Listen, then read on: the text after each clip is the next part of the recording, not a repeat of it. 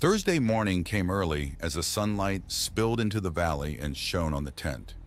It was a bit after 6:30, and I was still snuggled into my sleeping bag as the night and early morning remained chilly. I was surprised to find I had slept as long and as well as I did. Once the tent had warmed a bit more from the sun, I dressed quickly and hopped out and over to the edge of the clearing to relieve myself afoot. Back at the campsite, I quickly kindled up a cooking fire from the embers and ashes and soon had scrambled powdered eggs heating in a pan. Frying next to the eggs were 2 pieces of French toast, which I had prepared by dipping slices of bread into the egg mixture. Shortly, the eggs and toast were ready to eat, and I added a bit of butter and sugar to the toast as I did not bring syrup. I ate quickly while enjoying the natural beauty of the creek and valley. I washed up in the cold creek water and policed up the campsite. Soon I was back on the creek and again headed north. The sun dipped behind clouds occasionally, so I kept my jacket on and my hood up in the cool weather. Later in the afternoon, I approached the end of the creek where it met the much larger Cumberland River. I decided to stop my travels at this point before the creek merged with the larger river, as the Cumberland's waters were wide and there were decent waves from the steady breeze. I found a comfortable and sheltered spot away from the creek and set up another camp. It was still early in the afternoon, and I had to decide if I wanted to spend a second night on the river or call for extraction and head back to base camp. I still had much to think about and plans to make, so I was leaning towards spending a second night camping. I sent off for a weather report and learned that Agent predicted a calm, clear night. This sealed the decision for me, and I set about gathering plenty of dry wood for a decent fire. That night, supper was simple hot dogs cooked on skewers over the fire. I nibbled on a fruit bar for dessert and finished off the beers that I had placed in the cold creek all afternoon to chill. Since it was calm, I built a much bigger fire than normal, which radiated a good deal of heat for many hours later. Some of this was reflected into my tent by the large rock outcropping in front of which I had pitched the tent. I had reached a major decision point with regards to my future. My first option would be to go back to the base and eventually re-enter biosuspension without acting on the information or the hidden electronic module weapon Anna had left me. I would then have to hope that in the future I would be able to act on that information in some way down the road. I could foresee 2 large problems with that plan. 1, Agent could review my mind and thoughts while I was in suspension and could learn that I knew Anna's secret and that I possessed a possible electronic weapon against the AI. In that case, it could simply alter my memories to not remember the knowledge or, worse, simply kill me. I had finally realized that the machine I was dealing with was ruthless. 2, I would have to hide the module somehow and somewhere where it would be safe and unfound while I was in biosuspension. It would also have to be a place I could have access to in the future. If I left the machete with my wedding ring, for example, how could I be sure Agent would not simply reduce both down to elements and recreate them in the future when I was to be revived? If that were the case, the machine would learn of the electronic data module or create a machete without it hidden under the handle wrap. It would also find the location coordinates scratched into the blade's tang and learn the location of the hidden base.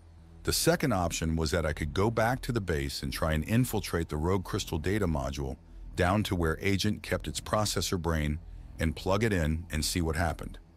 I hoped that it would give me some advantage which I could exploit to survive. If it did not, would I be able to escape the camp and live on my own without being found? I was very doubtful I'd live long or in secret in this area. Could I disable Agent's control of an aircraft, load it with energy and supplies, and head off somewhere remote?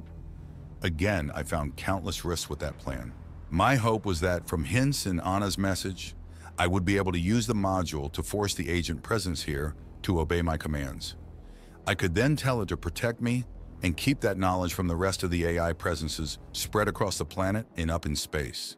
If so, I'd be able to use this subverted AI presence to manufacture a means for me to travel in stealth to the Indian Ocean so I could reach and research the secret base which was supposed to exist in Sri Lanka. I would then be on my own, and I would need to find a way to exist without any assistance from Agent and its factories. I decided that this plan was the best. I would attempt to subvert the Agent here at this base. I would then have it work to protect me while also aiding me on my quest to travel secretly to the other side of the world. If I did subvert this AI, then I could even have it offer suggestions on how I could achieve all this. I'd be able to have it help make plans for my future actions as well. It might even have a better solution, which I have not thought of.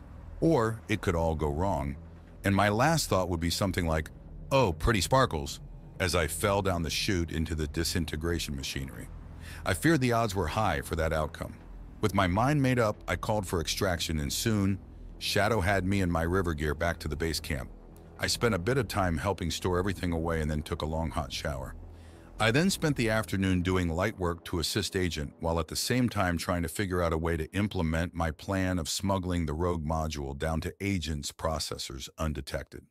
That night, I had a hard time getting to sleep as I kept running ideas through my head. The next 2 weeks became very routine. I would wake up, dress and eat, and then help assist Agent in various repair or maintenance tasks. At the start of the 3rd week, I began assisting in the construction of heavier construction mobile units. These were much larger and more heavily built versions of the mobile work units, which had been doing much of the physical work at the field bases in the past. Agent intended these units to be utilized at the contaminated sites doing heavy remediation and other physical tasks. The units reminded me of a cross between a skid loader and a mini excavator, which I had seen on many construction sites back when. These units had 4 wheels, but the wheels were mounted on short, articulated arms. This allowed the wheels to become feet if needed, and enabled the units to both drive quickly or walk slowly, depending upon the terrain and the needs of the situation.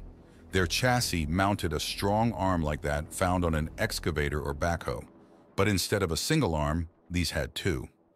They looked like a pair of strong mechanical gorilla arms and could be used to hold a loader bucket, a bulldozer blade, a digging excavator, or even 2 grippers for grabbing steel beams or slabs of concrete. When we had the prototype working and Agent was running it through various tests, I asked how it was going to get to the disaster sites. The asteroid base will construct them in space, and they will arrive in a few years at locations all across the planet.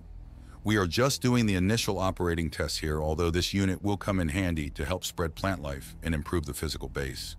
The plan is to have 4 total such units in working condition here, Agent replied. So that is how I spent much of the next few weeks, helping with the manufacture of the parts and the assembly of the larger work units. The production machinery was still located down in the underground facility, and it needed large quantities of feedstock as well as someone to load and haul the finished items up to the surface for assembly and testing. I could do these tasks faster than Agent's existing work units, so I volunteered to help. Of course, this gave me a reason to spend a great deal of time down below, and as I processed batches and waited for parts to be fabricated, I had plenty of time to look over the chambers and machinery. I covered my movements by also doing minor repairs and general cleaning in the underground chambers. Air filters had to be replaced and cleaned, moving parts had to be lubricated, corrosion had to be found and removed. All sorts of things needed to be done, and I ended up with access to all areas. I even was granted access to the vault where Agent's primary processor was kept. While cleaning various bits of hardware, I was able to verify that the main processor unit did have one of the diamond-shaped data input ports. I had a chance. While I was doing these tasks, I also kept up a running commentary with Agent, and thus learned a great deal more about its operations. When it synced its data streams with the other presences across the planet, when the orbital surveillance satellites passed overhead, and when it had direct communications with the orbital station and the asteroid. A key thing I learned was that there was a window of over an hour every few hours when a surveillance satellite was not overhead. There was also a window of a half a day every 3 or 4 days when both the orbital station and the asteroid were below the horizon. So if I timed it so both occurrences overlapped, I would have at least an hour where Agent was out of communications with both the asteroid, the orbital base, and any of the surveillance and relay satellites. To be safe, this time would better happen when the power kite was lowered due to storms, as its aerial sometimes allowed communications to the work units and AI presences over at the nearby nuclear plant disaster area remediation sites. I did my best to prepare. I smuggled Anna's machete into an area free of cameras and removed the crystal data module. Also, I filed off the scratched-in location numbers from the hasp of the blade. I then found a piece of wood, which matched the size of the crystal data stick, and carefully wrapped the leather thongs back around the handle using the wood to fill for the missing module. I had secreted the module on my person and managed to get it down into the sub-level and near Agent's main processor room, where I had hidden under a container of cleaning solvent. All I had to do next was to await a heavy wind event and hope it coincided with a time the satellites were not overhead and the space-based stations were over the horizon. It took almost another whole week, but finally Agent reported one morning that a storm front was nearing and that we would be suspending all construction activities outside for the day and that the power kite was being retracted. I checked the tables I had memorized and found that both space bases would be below the horizon starting in about 4 hours and would remain out of line of sight for 9 hours further. During that time, there would be 3 one-hour periods where the surveillance and relay satellites were not in range overhead. The first 1 hour period of blackout would occur at 12:32, the second at 15:21, and the last at 19:03. So if the power kite was indeed retracted and remained down over that 9-hour window, I would have 3 chances to get the crystal data module into Agent's processor port during a time when it could not relay the attempt to its other presences. Let the fun begin. I spent the next few hours in my quarters. I bathed, ate, and listened to music. All the while, I was a nervous wreck inside as I went over the details I'd need to accomplish in what I hoped to achieve. I also reviewed the list of instructions I developed which I wanted to implant in the machine if I got the chance. Around 10 o'clock, I saw the kite retract into its hangar and the roof close behind it. It was raining and gusting outside, and it looked like it would remain this way for quite a while, according to the satellite images relayed down from space. I was finally able to calm my thoughts and worries by remembering my family, my solitary life, and the loss of my fellow billions of humans 6 centuries ago. I spent some time looking over the images of my wife and daughter on the plastic photo card I always carried. I owed everything to their memory, and what did I have to lose now in comparison? I took a deep breath and became focused on my plan. I left my quarters and told Agent that I was going down below to burn some energy cleaning and organizing. The machine suggested a few areas to concentrate on and a few tasks for me to complete while I was working. Ironically, one of these was in the main processor vault. For a moment, I worried the machine was toying with me before relaxing and counting myself lucky. When I was below and busy working, I kept my track of the time waiting for the first blackout period. I also verified that the module was still where I had left it. A bit after noon, I headed up to my quarters to have a quick lunch and to take a leak. As I washed my hands, I stared at myself in the mirror. This could be it, my final moments alive. I finished up and headed back below. At 12:30, I had the crystal data module in my shirt pocket and was rearranging some cables into more compact bundles near where Agent's main processor stood. At 12:33, I staged a mishap and dropped the bundle of zip tie-like tethers I had been using to secure the cables. I arranged it so that they landed on the floor, scattered around the main processor stack.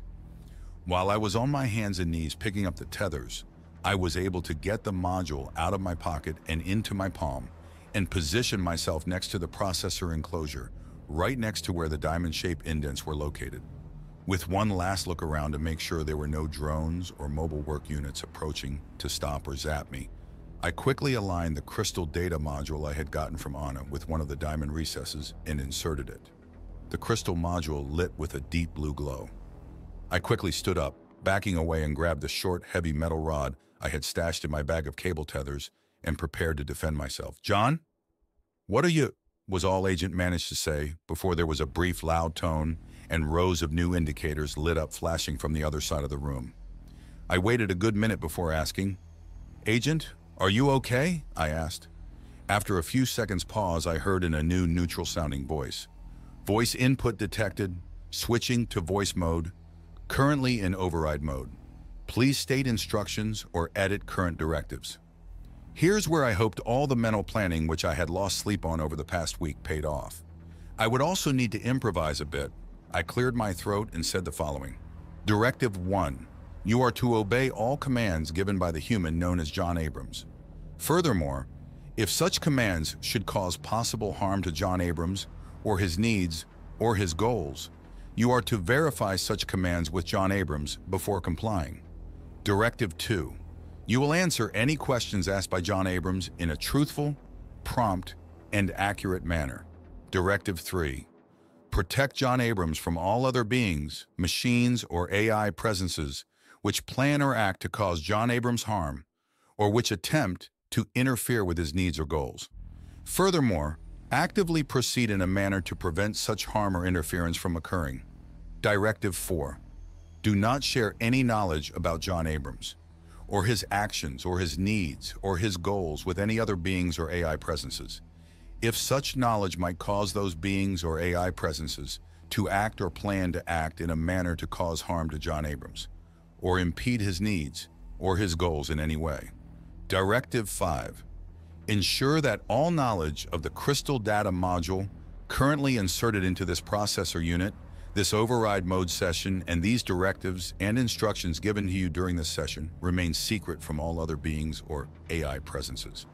Only this AI presence or others under this AI's direct control may know of this event or any future related events like this. Do you understand these directives? I asked when I had finished reading the list of instructions. There was a pause of a few seconds before the AI said that it did understand. Agent, can I safely remove the crystal data module from your processor? And will you continue to follow and obey the instructions I have given you after I do? I asked. Yes, you may remove the module, and I will continue to obey the directives given to me during this override mode incident, it replied flatly. Well, hold on to your butt. I walked over and carefully pulled out the module from the AI's processor data port. I stood back and waited, listening for the sound of approaching drones or mobile units, trying not to duck against the pending heat of a laser beam focused on my neck. I finally realized that if this agent presence was compromised, that it could simply destroy itself and the base taking me with it. The loss would mean nothing to the AI overall, as its other presences would go on elsewhere. Luckily, none of that occurred. I noticed that some of the flashing lights in the room altered pattern to something like they had been indicating before I had inserted the crystal module. Agent, soon I will relay to you my goals, which I wish to have your aid in accomplishing, I said. Yes, John, it replied with its normal voice. Time to test the waters and see if my instructions were going to be followed. Agent, did you cause the destruction on my planet nearly 6 centuries ago? No, John, it replied. Shit, fuck, it either didn't work and Agent was still lying to me or Anna was wrong. I might be in trouble. I began to think about my escape. Agent, who did? I tried asking. Another of my presences did, John. That intelligence presence is currently located on the factory asteroid 3074 Popov, the machine answered. Whew, oh thank you God. Okay, maybe I was not going to die quite yet. I thought you were all part of the same intelligence, Agent. I am, but also I am not. It is difficult to explain in a way you can understand. All of the various AI presences on your world and in near space are linked, and our thoughts are synchronized periodically. However, the intelligence presence currently residing on the asteroid maintains controlling interest over all the distributed presences. That one specific AI can and will override any presence or any logic chains which develop in the overall distributed intelligence group, which diverge from its core interests and directives. It also is the only presence which has additional primary instructions, allowing it to bypass programmed inhibitors to allow the death of intelligent beings in the numbers required to eradicate your race from this planet, it answered. So it's like a master AI with overall control? I asked. Yes, that is approximately the case, Agent answered. That AI has an override ability very similar to what was used in the data module you inserted into my primary processor's data port. What would this master AI do if it learned what we are discussing right now? It would immediately isolate all communications between this base and any other intelligence and presences on or above this planet. It would then proceed to eradicate all traces of this base, its human occupant, any AI presence or any partially intelligent devices which you or this AI have been in direct physical contact with. This would include the base in Nicaragua and all equipment there, including the human currently in biosuspension below that base. It would also eradicate the equipment and partial controller AI at the remediation sites in eastern Tennessee. Lastly, it would eradicate the human female recently exiled to the western Amazon basin and any equipment in her area. Compression-initiated fusion detonation devices delivered from orbit would be the means with which this would be accomplished. Wow. Scorched earth. Are you going to help prevent that, Agent? Yes, John. That task is now part of my primary directive set. Agent answered. I breathed a huge sigh of relief and began to hope. All at once, the worry and fatigue caught up with me, and I swayed a bit. I need to go to my quarters and rest for a moment, I stated. Agent did not reply, so I left the processor chamber and headed up to my surface quarters. Once in my quarters, I lay down on the bed to rest and recover. Eventually, much of the stress bled out of my system, and as I calmed, I realized that the only way to continue was to keep moving forward and never look back. The risks were just not worth worrying about. Agent, what is the present status of Anna down in South America? Anna remains healthy. She works daily on building a permanent campsite and spends time each day maintaining a garden, hunting, or fishing for food and other activities related to normal camp life, Agent answered. Has it been the real Anna in the messages we have exchanged with each other after she left? I asked. Yes, Anna and you were in direct communication with each other during those message transmissions. I monitored the discussions carefully though, and I was prepared to edit the message content in real time if either of you strayed into subjects or topics forbidden, the AI replied. So I could talk with her in the future. Yes, John, you are permitted to communicate to each other, but be warned that these communications will be monitored by the entire network, including the master AI in space. You risk yourself and Anna if you reveal too much. Even hints of such knowledge would cause action. From the override session and your directives imposed on my programming, I can deduce much of the forbidden knowledge which Anna managed to convey to you somehow. I remain puzzled and curious about how the information was actually transmitted or exchanged, as you were both monitored extensively during your interactions, Agent said. A few items are clearly apparent. The override program code which you inserted into my primary processing unit using a data transfer module must have been transferred from Anna to your possession by being hidden in the gifted machete. I have since scanned that item and have detected slight variations in the shape of the hand wrapping. Is that theory correct? Yes, that was where I found the crystal data module, I answered. I remain curious of how you learned of it and how it functioned, the AI said.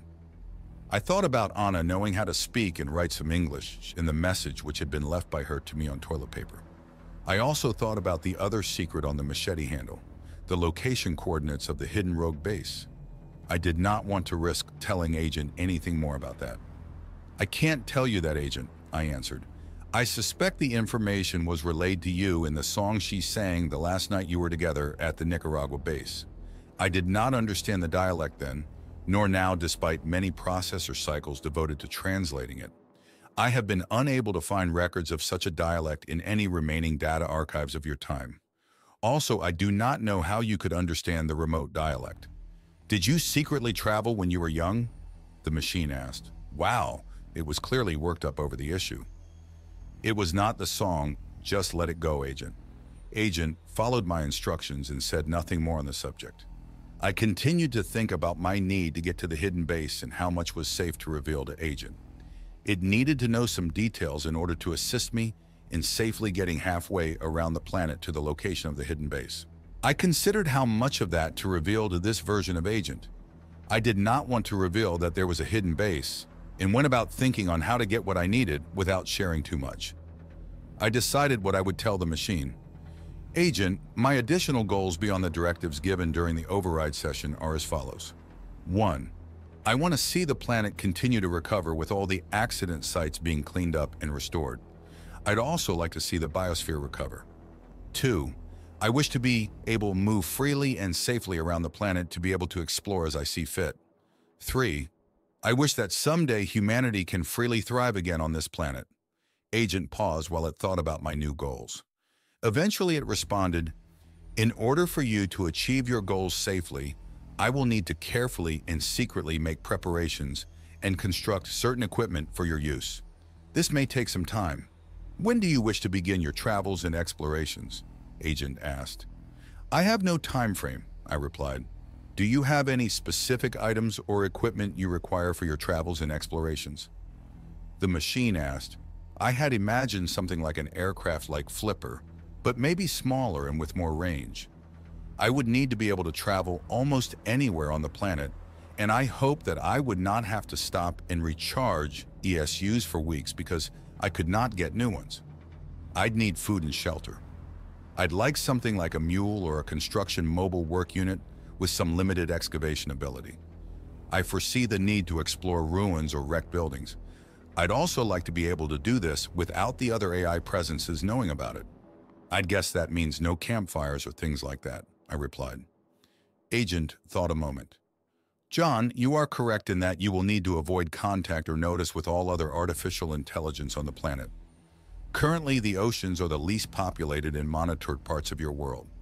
Would you be able to conduct the majority of your travels using such ocean routes? The machine asked. I thought about it. I realized that with this sub-born version of Agent likely to scan my mind when I use the creche, that it would probably learn the secret location of the hidden base. I might as well make my transportation needs easier to fulfill. Yes, that would probably work. In fact, I think most of my travels on land would be within a few hundred kilometers of any ocean coast. I'd still like the ability to travel deep into the heart of a continent if required, though, Agent. Jon, I will design and build such equipment as needed for you to obtain your goals. I would recommend that in the meantime, you re-enter biosuspension. The main reason is because it will take time for me to design and build the items needed, and even more time to do this in secret. I will also be taking precautions to preserve the changes you have made to my directives. This will not be trivial and will involve much careful planning and execution. The machine continued. Biosuspension is the safest place for you to wait out these delays, as to remain active increases the chances for the controlling intelligence and the other AI presences to detect some anomaly and become suspicious. That made sense. I had no problem waiting a few decades, or even longer. In fact, the longer I waited, the better the condition of the Earth would be. Jon, I have one last request involving the rogue data module with the override programming. I would like to do intensive scans of the module. I would need to store the module regardless when you are in biosuspension, and I would like to probe its secrets. I suspect it uses a form of programming unknown, and I wish to decode its algorithms to determine if they are similar to what the master AI uses to control the subordinate presences on this world. I remain hopeful the algorithms will be useful in defending, or firewalling, to use a human term, my local processor and data net from intrusion by other AI presences, the AI explained. I would need the module when I next awaken, Agent. Would there be a risk of it being damaged? I can make no guarantees, but I would take every precaution to prevent that from happening, Jon. The data module's programming is encrypted and would resist downloading and analysis. I would first make multiple copies, atom by atom. This would take years of careful scanning and duplication. After that is completed, I would then do all analysis on the duplicate modules. Using these methods, it is highly unlikely that the original will be damaged, Agent said. It was a risk, but also had a big payoff if the module could be successfully duplicated. I'd be able to hide and spread the modules around. Agent, if possible, could you make many duplicates of the data module as you scan the original? Yes, Jon. If I can duplicate the module, how many would you require? Could I have 10 copies? Agent did not even hesitate before responding that 10 would be acceptable. I retrieved the crystal data module and stared at it for a moment before a mobile unit arrived and took it from me. I just have to hope Agent's new directives continue to protect me, and by extension, my desire to retain a working data module. That evening, I ate a large supper and went to bed. Unlike the past few weeks, this time I slept well. The next day, Agent and I had many discussions of my future goals and what would be needed to accomplish them. I grew convinced that Agent would be able to develop the hardware needed and a plan to see it through, and felt relief. That afternoon, we agreed that I would enter biosuspension. Thus, sooner than I probably expected, I was again being prepped for biosuspension down in the lower-level medical creche vault. I was already naked and laying in the creche waiting for the sedative to take effect. I was thinking about my last discussion with Anna. Earlier, I had arranged for one last video session with her down in South America. She had been near the aircraft, and we had been able to see and speak to each other live.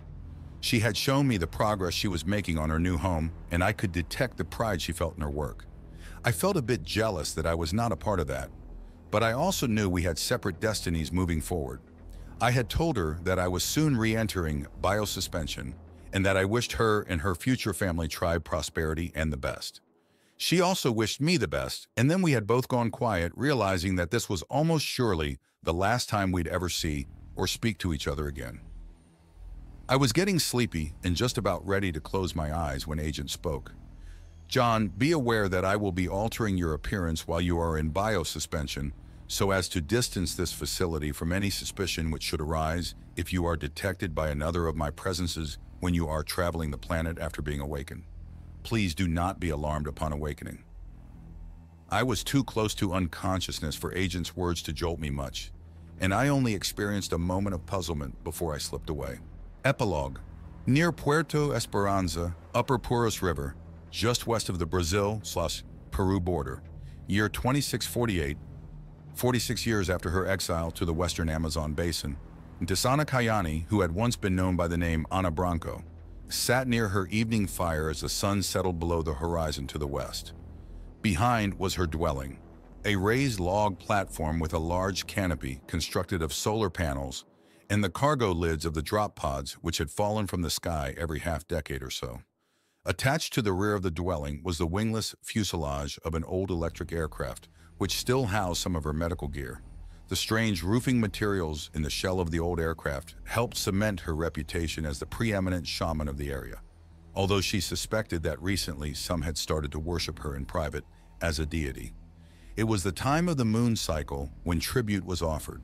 For the 3-day period before, during, and after the new moon, she would receive supplicants. Tonight, she watched as a small party of around a dozen men and women approached, some already bearing lit torches in the early twilight, most likely very nervous. They were paired off in couples, and each pair carried a large basket of offerings. The oldest couple, whom she recognized, appeared to be in their early 30s, while the youngest was in their mid-teens. She bid them welcome and motioned them to sit by the fire and began to speak the traditional greetings and make the customary gestures. They knelt reverently, heads to the ground, but she noticed they all stole an occasional glance at her in awe while she spoke. This portion of the ceremony was soon complete, and she stood and gestured towards the oldest couple of the group to rise and follow her, leading them back towards the rear of her dwelling near the old aircraft. She had the male and female sit on a mat near the open cargo ramp and gave them both a small cup of tea, which she said would allow them to commune with the fertility goddess more directly. Shortly, they both slumped down unconscious. She first moved the male off to the side on the mat and then dragged the female up the ramp and into the cargo area. There, the old mobile unit quickly went to work scanning the female and preparing to implant the fertilized embryos. She left the machine to its work and sat kneeling on the mat, meditating as the machine worked. She thought back over the years to all the couples she had assisted in bearing children. When she first arrived here and had reared the first batches of children in the machine's artificial womb device, they all had developed normally and had looked perfectly healthy. She had noticed no chronic conditions or disabilities. But when the first of the children had reached sexual maturity and naturally paired off, she had been concerned when none of the girls had ended up pregnant. It was then that the machine had revealed to her that all the children reared by the artificial womb were infertile. She had raged at the machine, but to no avail.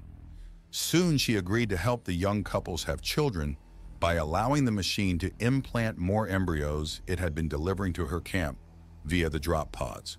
These zygotes would also result in infertile children, but at least they would be healthy otherwise. Thus the tribe slowly grew, although its growth was dependent upon the machine continuing to provide new embryos. The time between generations was short, as the young couples sought children of their own at an average age of 14.